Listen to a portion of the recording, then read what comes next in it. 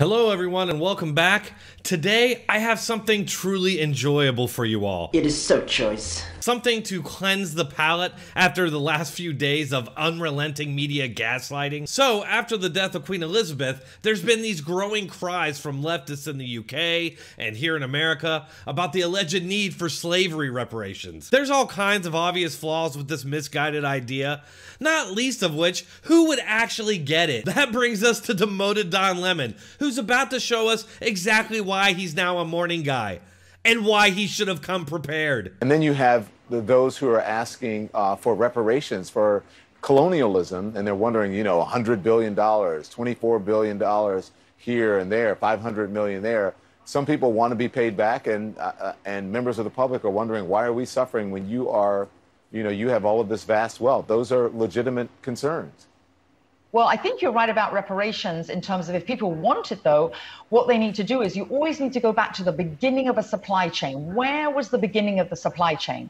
That was in Africa. And when across the entire world, when the slavery was taking place, which was the first nation in the world that abolished slavery? The first nation in the world to abolish it. It was started by William Wilberforce, was the British. In Great Britain, they abolished slavery.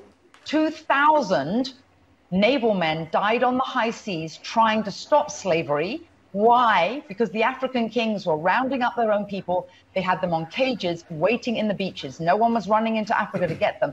This is ridiculous. You are gaslighting people. You are giving people misinformation. What are you doing? God. Ugh.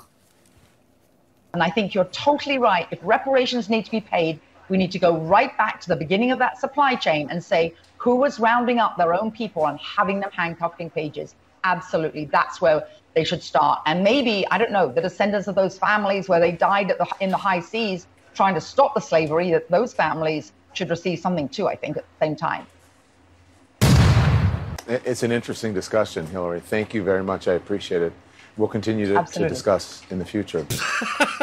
Everything she just said there is absolutely 100% true, but also utterly inconsistent with the left's narratives. None of these people like Don Lemon are interested in factual history because that doesn't help them to advance their agenda. They're into rewriting history Ingsoc style and alternate reality fan fiction like The Woman King, where the people who actually captured and sold African slaves are portrayed as heroic warriors who almost effortlessly demolish white oppressors. We are the spear of victory! When, in reality, it was more like, we are the spear of victory!